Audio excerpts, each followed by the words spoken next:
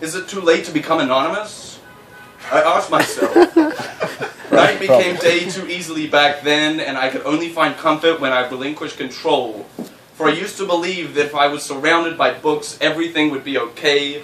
And there, in the lines between lines below mugs shattered by hubris and Catholic guilt, I twirled my hair into eddies of anxiety until it all fell out. You hated all that I was trying to become, and then I became it. So this is to all the friends you lost when I made them, and to all the friends that took the acid out of rain, the agent out of orange, the blood out of lust. Do you see them all now? A crowd left to gather. They're looking to judge us, our line-dried conflicts and acronyms gone awry. And this is to the man in the garden between the trellises that we all never got to know. And he's also judging us. But that's okay, because I'm here, alive in New York City. And Matt, it's going to be okay. And John, it's going to be okay. And Jordan, it's going to be okay.